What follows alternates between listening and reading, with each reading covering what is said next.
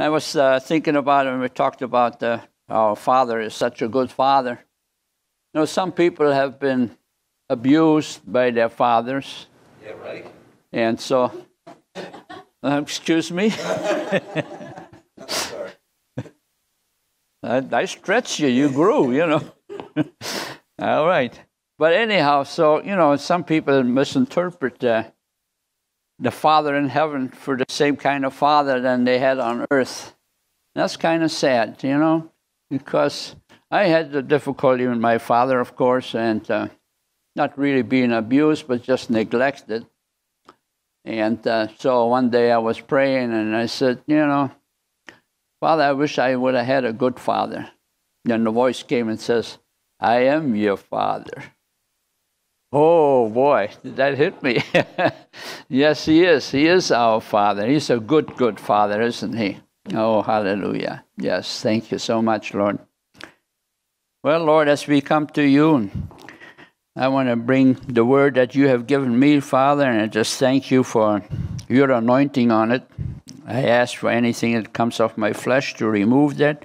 I ask for your Spirit to rule amongst us, to be open to hear what you're saying to us today, Lord, that we may receive it and act on that. In your precious name I pray. The Bible says, rejoice in the Lord always. Just when you're happy? No.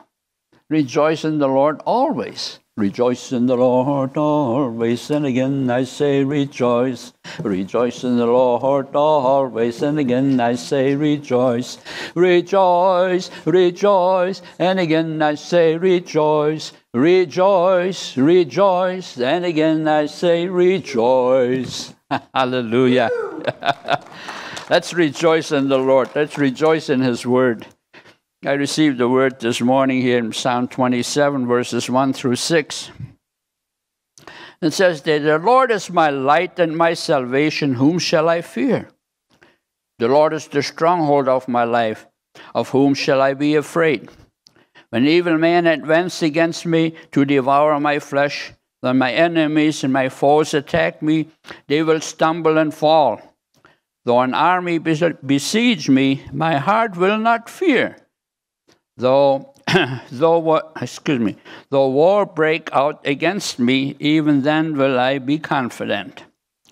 One thing I ask of the Lord, and this is what I seek, that I may dwell in the house of the Lord all the days of my life, to gaze upon the beauty of the Lord, to seek Him in His temple. For in the day of trouble He will keep me safe in His dwelling. He will hide me in the shelter of His tabernacle, and set me high upon a rock. And then my head will be exalted above the enemies who surround me. At His tabernacle will I sacrifice with shouts of joy. I will sing and make music to the Lord. Amen. Sometimes my eyes get a little watery, and then I lose the sight of the words. Okay, well, my subject is about prayer. And it's interesting as we look at prayer, there are many different kinds of prayers. I wrote some of them down. We can have prayer of praise, of course, praying the promises of God, prayer when angry even, prayer when disappointed, prayer when faith is weak, prayer when feeling unloved, prayer when grieving, prayer for our leaders, of course, prayer when needing encouragement, prayer for your children, prayer when seeking God's direction, prayer when I'm sick, prayer when suffering, prayer when waiting God to answer, prayer for our country, prayer for the world, prayer for the family, prayer for our neighbors. Hallelujah. Thy will be done on earth as it is in heaven. That's part of the disciples' prayer that we find in Matthew chapter 6. You know, it's the greatest men. All of us actually are called to do what? The greatest thing that we as people can do is to pray. Prayer is very powerful. Prayer is something that we communicate with God. It is working together with God. Through it, God's purposes is accomplished and Satan's intentions are broken. That's what prayer can be all about. And of course, as we cry out to the Lord, these particular things, that benefits every one of us. Now, the power of prayer lies not how much we pray, but in how much our prayers are according to God's principles. And sometimes as we cry out to God for selfish reasons, we want our own thing, we have our own desires and all that, and God hears us. But the whole purpose of prayer is to do what God wants to do. And that's why it's so important for us to understand that the principle of God's working is that God's people must pray before God Himself will rise up and work. You see, we're crying out to God, and God wants to hear us. He wants to communicate with us. And then He will be able to work with us. He does not move until we communicate with Him. That's so important for us to understand. See, prayer is simply speaking out of the will of God through our mouth. We have to know through the Word of God what He wants us to pray about. And as we cry out to Him, He's able to act on that because we are cooperating with Him. We have a wonderful time with Him as we communicate with Him. And it's so important for us to understand that all the actions in heaven are governed by the actions down here on earth. What we bind down here on earth will be bound in heaven. What we release down here on earth will be released in heaven. Isn't that great? That's how powerful prayer can be. There are so many different things that we don't understand about prayer because prayer is something that the enemy don't like. He don't want us to communicate with God. He don't want us to praising God. He don't want us to worship God because he hates that. That's why it's so important when we start the meeting and all to enter into praising and worshiping God to chase the enemy out of here. You see, he don't like it. He's just against all of that. He don't like it when you communicate with him. He wants you to listen to his lies. He wants you to listen to his deceptions. See, it's great for us to devote ourselves to prayer with an alert mind and a thankful heart. Alert mind means that we recognize when the enemy tries to persuade us not to pray, when he tries to persuade us and telling us lies, you're not saved, you're not going to get healed, and all these kind of things. So we got to be alert to that. We got to refuse those kind of thoughts. The negative thoughts come from the enemy. So I always say the negativity is being developed in dark rooms. You know, when you talk about pictures and all. But that's true for the enemy. You see, it comes from the dark area. The negativity doesn't come from God. God is a positive God. He loves us so much. That's why he died for you and for me. Do we receive that? Are we acting on that? Are we really believing God? Let's put it that way. I talked about it a little bit on Wednesday, pointing out, do you really believe? Do you really believe God? Check your own heart. What makes you doubt? Or what makes you not really believing God wholeheartedly? Like that one man in prayer for his son, where he says, Lord, I want you to heal my son, is my own words now though. Help my unbelief. Help my unbelief. Yeah, take that away from me, Lord. We don't want to be a double-minded person. One time we pray, believing it, and next time did he really hear me? Is he really going to do it? You know, you're jumping back and forth, and then the Bible says you will not get an answer from the Lord if you pray that way, if you have any doubt in your heart. But we should pray according to his will. Let's take a look in 1 John 5, verse 14 and 15. This is the confidence we have in approaching God, that if we ask anything according to his will, he hears us. And if we know that he hears us, whatever we ask, we know that we have what we ask of him. How do we know he hears us? When we pray and agreeing with him according to his word. That's why we need to know his word. That's why we need to know his promises. That's why we need to really believe with all of our heart that God will fulfill his promises, that God is there for each one of us. Yes, he has the power, but he needs our prayer to lay the tracks down for the train of his will to run. So the more tracks we lay, the farther the train can run. In other words, the more we believe and go according to his word, he will fulfill it. He's able to handle it. Take a look at Matthew 7, verses 7 through 11. God encourages us to pray. That's why it says there, ask, and it will be given to you. Seek, and you will find. Knock, and the door will be opened to you. For everyone who asks receives, the one who seeks finds, and the one who knocks the door will open. Which of you, if your son asks for bread, will give him a stone? Or if he asks for a fish, will give him a snake?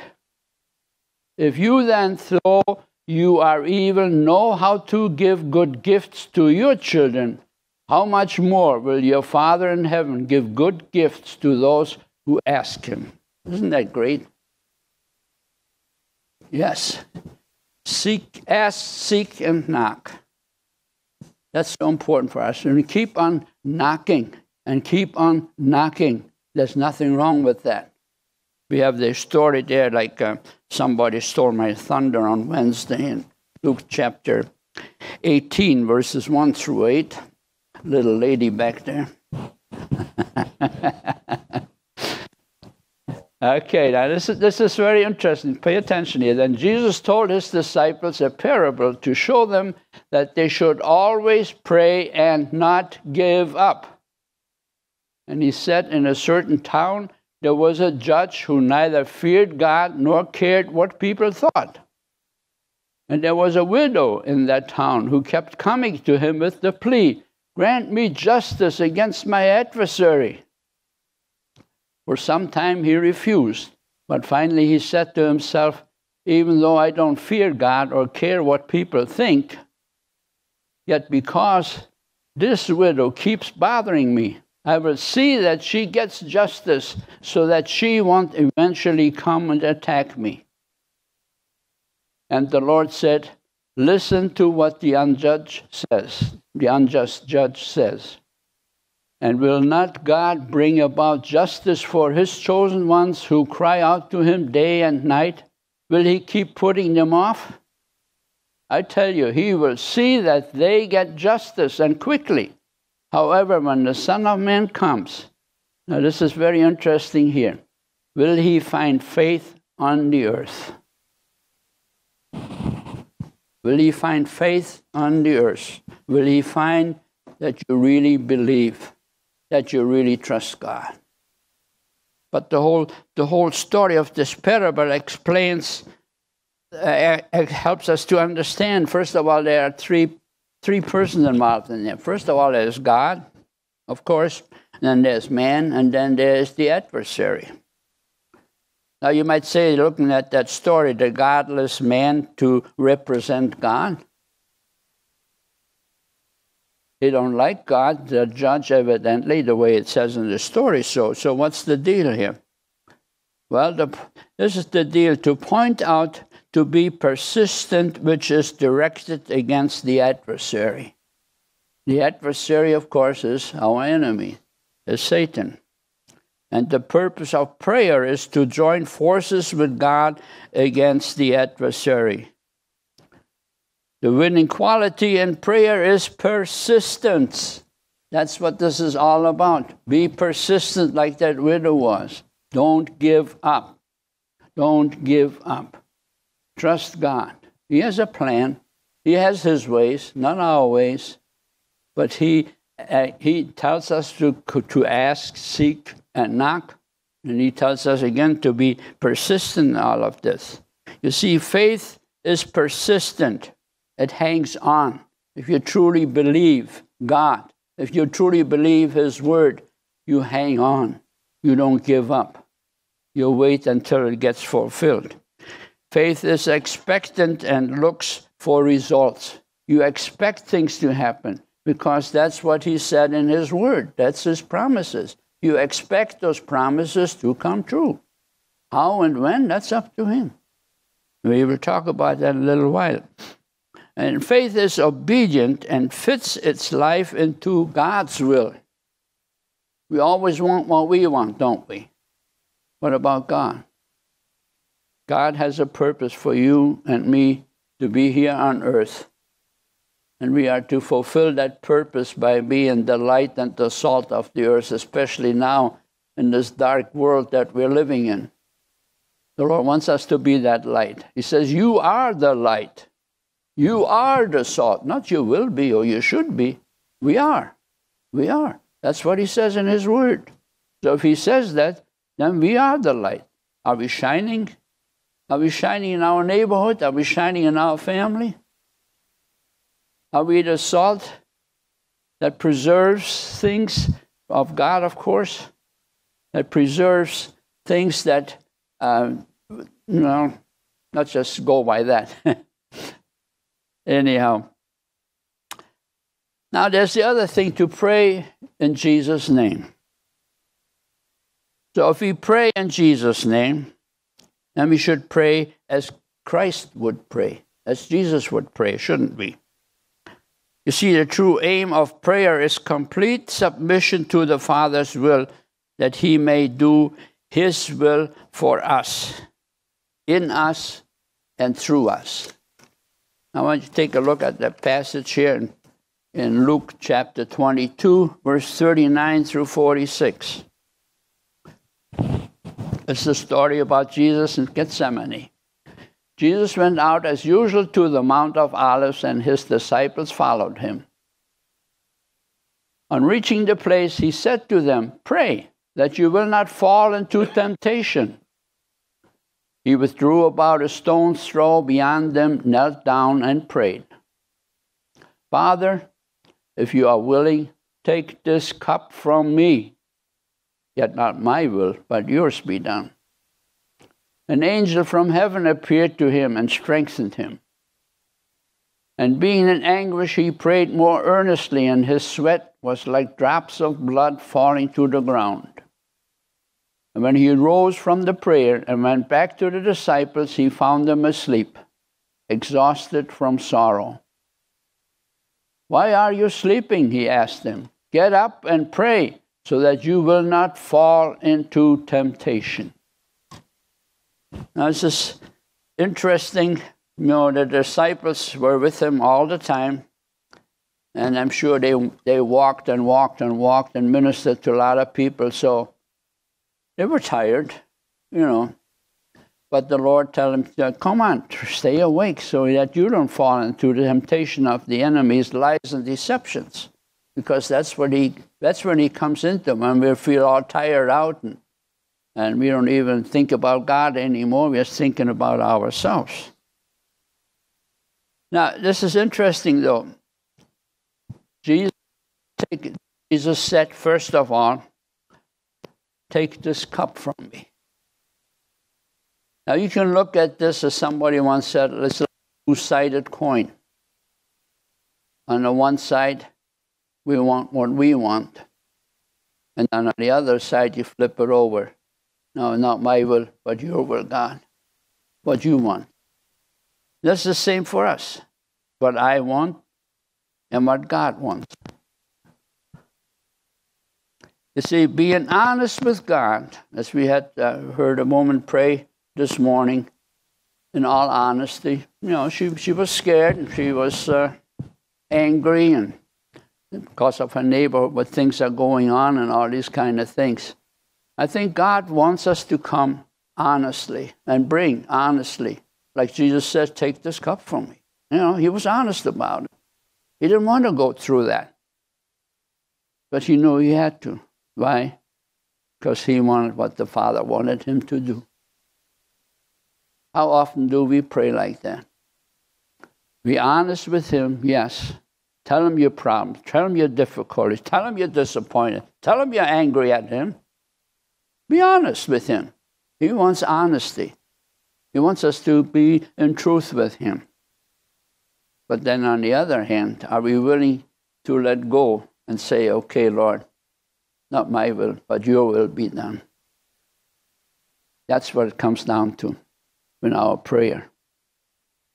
We bring our prayers to the Lord in honesty. We have requests, sometimes maybe selfish kind of requests. The Lord listens to us. He listens to us when we get angry at him because we lost a loved one. We didn't want to lose that loved one. We knew that God could heal. We knew that God could keep that person alive for a while yet. That's hard, isn't it? And God knows that. And I'm sure he has tears in his own eyes. But it has to go according to his will. He knows our feelings. He knows our desires. And he loves us so very, very much. You see, the more honest we are with God, the easier it becomes to completely surrender with him.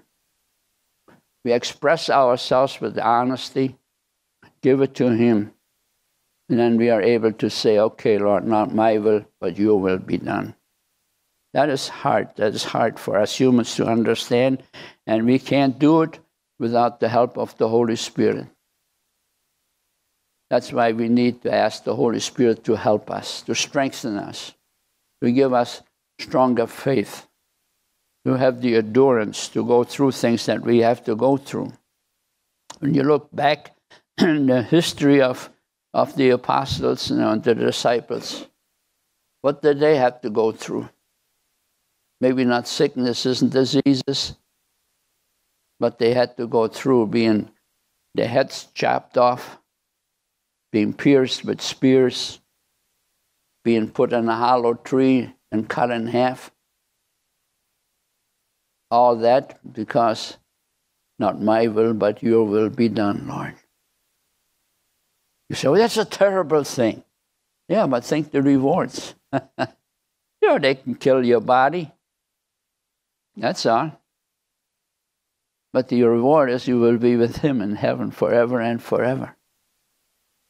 And they get rewarded for what they had suffered for Christ. I mean, look at Christ himself. He suffered. The suffering that he had to go through. And yet deep down, he knew he was God. But he laid it all down to become like you and me. Getting spit on, getting slapped on, getting beaten, and then crucified. Can't even imagine driving the nails into your wrists and into your feet. The Bible says the hand, but actually doctors and scientists, they looked at that. They says, no, it might have been through the wrist, which was close to the hand, of course, because of the way the bones spread there. I don't know exactly how it went. I read it once and I forgot the exact details, but yeah. Then putting the 2 feet together and driving the nail into that. And on top of that, it was not a smooth wood that he was nailed onto. It was just rough wood. And he was bleeding. His back was bleeding from all the beating and all. And they took all that so-called robe off from him and nailed him to the cross there with all the wounds on that rough wood. Did you imagine that? Then hanging there like that, and he couldn't breathe anymore. That's what Jesus did for you and for me. And so when we suffer a little while, can we take it? Not my will, but your will be done, Lord. But we're hanging on to what he says in his word. He promises us good things. Now we got to hang on to that too. We got to believe that God is there to fulfill his promises. The more honest we are with God, the easier it becomes to surrender with him, and the more intimacy you will have with God. You see, once you release yourself completely to him, once you surrender yourself completely, that's what it takes. Complete surrender to him. There's no half surrender, no 3/4, no 7/8. 100%. Give yourself to him. You will have the intimacy with him that you will hear the Lord more and better than you ever did before. Because that's what the Lord have. He wants us to communicate with him, and he wants us to hear him. And sometimes we don't hear him because we're not wholeheartedly there for him. There might be a whisper, which of course is strong enough. But as we communicate with him more and more, as we surrender ourselves with him more and more, we are able to hear and understand more and more what from the enemy, but which voice comes from the enemy and which voice is from the Lord, or which voice is from our own flesh. So you have to differentiate that. The enemy tries to distract you, and our own flesh tries to distract that also, because we want what we want, and we don't get it. We get mad, we get angry, we get discouraged. Yeah. Anybody ever been discouraged? I think we all have been, haven't we? Even as we are born-again Christians, we can get discouraged. But the thing is, hold every thought captive and give in to the obedience of our Lord Jesus Christ. What he wants, not what I want. See, faith, trust is most essential, not only to prayer, but also to the total Christian life.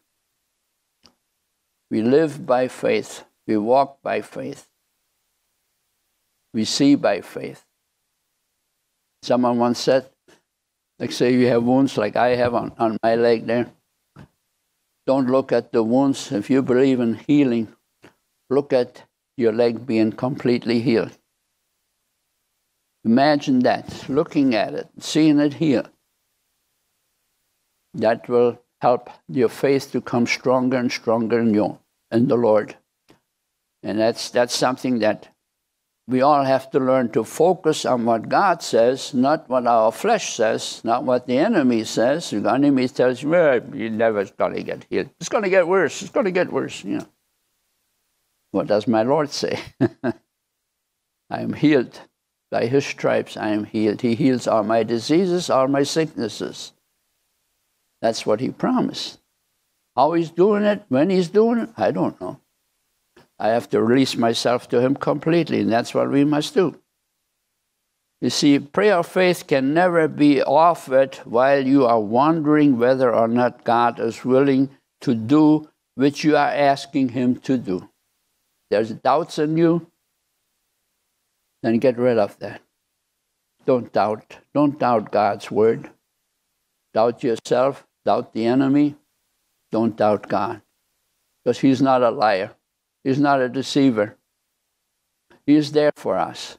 But we have to ask, seek, and knock. We have to be persistent. We must not give up. We must trust him with all of our heart. We must lay down our life for him. Again, let's take a look one more time at 1 John 5, verse 14 and 15. This is the confidence we have. Now listen to it, the confidence in approaching God. That if we ask anything according to his will, and his will is in his book, in his word. Do you know his will? If you don't really know his will, check out in the Bible. Look at your concordance. Find the words that the Lord has given us in his word. Okay. And if we know that he hears us, how do we know? Whatever we ask, we know that we have what we ask of him. How do we know he hears us? When we go according to his will and we're agreeing with him. That's why a lot of times, well, not all the time, I would say, he don't answer us until we bring it to him first. And then we're agreeing what he says in his word and not giving up until the manifestation comes through. When and how? That's up to him. It's not up to us. Yes, he could do it immediately or gradually. But his word stands true. And it is for us to believe and not doubt, trusting him completely. So if you have not surrendered yourself wholeheartedly to the Lord, I would suggest that you do that. Don't hang on to things. I used to hang on to things myself. And one day I was convicted and he delivered me from all of that. And he can do the same thing to you. Because I want to be completely surrendered to him. I don't want to hang on what I think I need or what I want. I want to hang on to what he wants. And he wants me to be completely surrendered to him, to let him work in our lives. If you're not able to do that, and ask the Holy Spirit to help you, to point out the things that you are worshiping. You know, you either worship God or you worship something else. You might not sing to it, you might not clap to it, but you desire it and you do that particular idol first of all. That's your priority, whatever it might be. Might be watching TV, might be your car, it might be anything that you take priority over, that has priority over, I should say, before God. God is our priority. Seek ye first the kingdom of God in all its righteousness. That's what the word says. So God tells us again and again how we can communicate with him, how we can receive answers from him if we completely trust him, if we agree with him what he says in his word. He looks for our agreement, just like when we come together as a group. If you believe and somebody else has an unbelief in there, no, don't be in that group. If you believe wholeheartedly, then stick together, because there's power in prayer when people come together. The more come together, that's why it's so important to pray. That's why the churches should go on their knees before anything else happens, to cry out to God and be in agreement together. It's something that if there's unbelief in there, like when the Lord Jesus was here on earth and he went to wherever it was, to his own area where he lived, he couldn't do anything for them. Then what do you mean? He's powerful, he's God, the Father is behind him and all that, because there was unbelief there. If there's any unbelief, then don't pray. Then don't pray. You got to pray for believing in God with all of your heart. And if you're still doubting about God, don't join in prayer group. Those who believe in God and his fulfillment. Don't join that group until you overcome that unbelief. Like that man prayed to Jesus, talked to Jesus, help my unbelief. And the Lord will help us to overcome that unbelief. You see, true faith is not afraid to take its stand upon the word of God. The enemy will harass you with doubt and fear, yes. But it pleases God when you look only at his word and your faith on his promises. Let's take a look at Psalm 119. That's a beautiful psalm, all about the word of God. David wrote how he loved the word of God and how it helped him. So Psalm 119, verse 67 and 71. It says, before I was afflicted, I went astray. But now I obey your word. It was good for me to be afflicted, so that I might learn your degrees.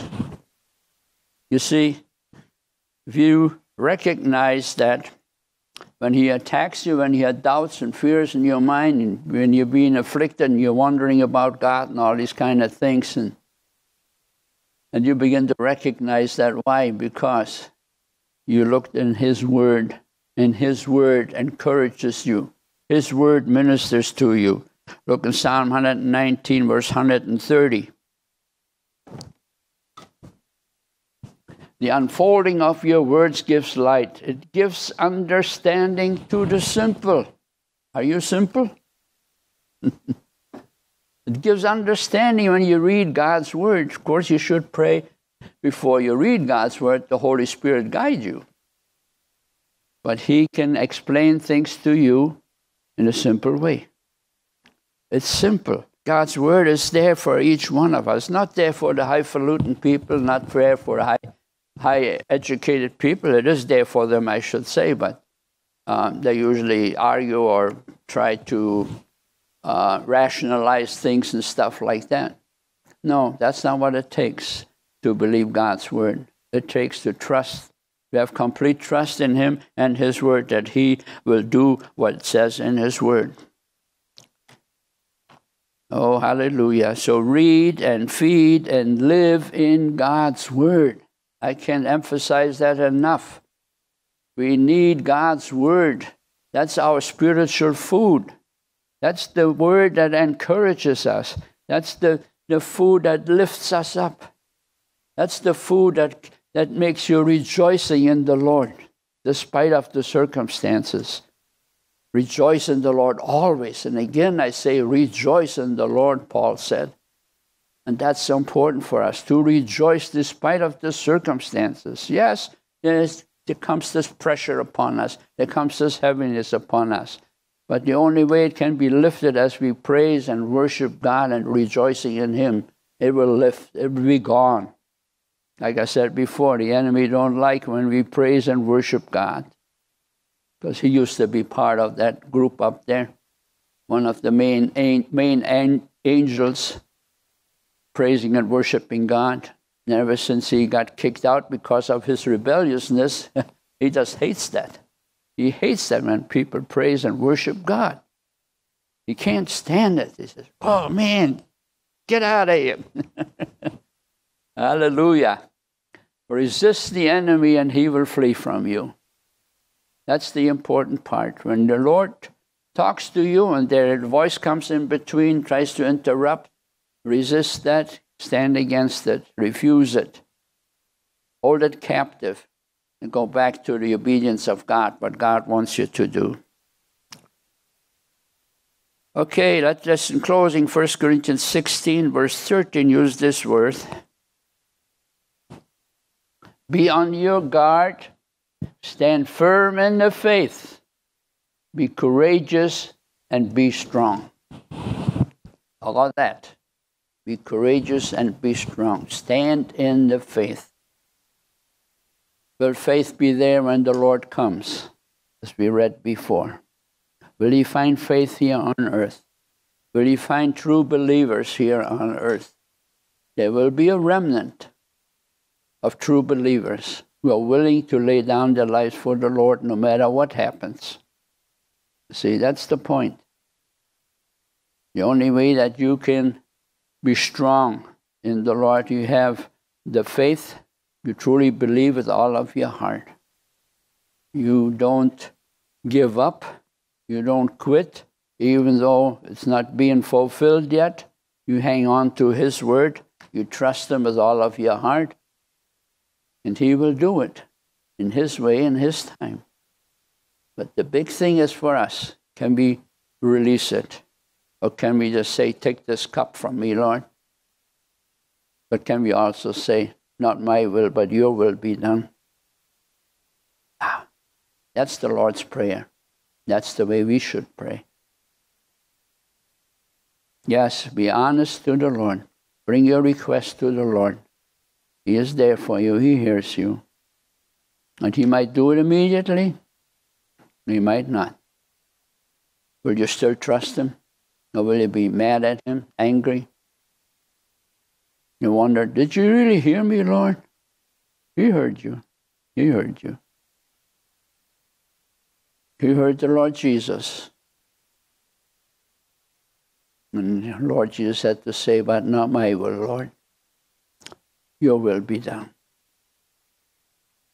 Oh, hallelujah. So don't look at your flesh consumed by disease. Look at it as being healed, resist, and commanded to leave because it lines up with the Word of God. Believe that you will receive, that you will recover. Why? Because faith is the victory through our Lord Jesus Christ. So keep rejoicing in the Lord. Bring your requests to Him, yes, but also be willing to surrender and say, not my will, but your will be done.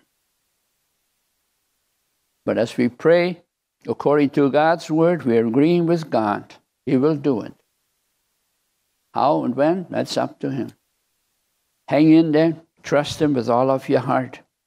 Don't give up. Don't give up. Keep on being persistent. Keep on knocking. Ask, seek, and knock. Don't give up. No matter what your flesh says, no matter what the enemy says, don't give up. Be strong. Stand firm. And act by the faith that the Lord has given you. Ask the Holy Spirit to increase your faith, yes. Ask the Holy Spirit to help you in any circumstance. He's there for us. He lives inside of us. He's our guide. He's our comforter. He ministers to us as we are willing and open to Him. So don't listen to your flesh. Don't listen to the enemy. Listen to what God says in His Word. Read His Word. Study His Word. Memorize His Word. Whatever it takes. Chew on it. Chew on it until it sinks in, until you understand. He says there it's simple. For the simple. The Word of God is for the simple. It's there for each one of us. But we have to be willing to receive it. We have to be willing to act on it. And I pray that we all act on that, what we heard today. So don't get discouraged. Stay firm and strong in the Lord. Rejoice in the Lord always. And hallelujah, He'll be there for you. The only way we can please God is through the faith that He has given us. When He sees that we trust Him, then He's able to work. Then He's able to release what we need. But we have to agree with Him through His Word, what He says in His Word, okay? All right, Lord. This is all yours, Lord. I pray that every one of us learn to release things to you. And I pray most of all that every one of us surrender completely to you, Lord, so that we are able to communicate better with you, that we're able to hear you better also. We thank you, Lord, that you want us to have an intimate relationship with you because you love us so much and you want to talk to each one of us. But the only way we can hear is when we do what you ask us to do. As we line up with you in agreement, as we are willing to lay down our lives for you. Oh Lord, let it be happening here in this fellowship.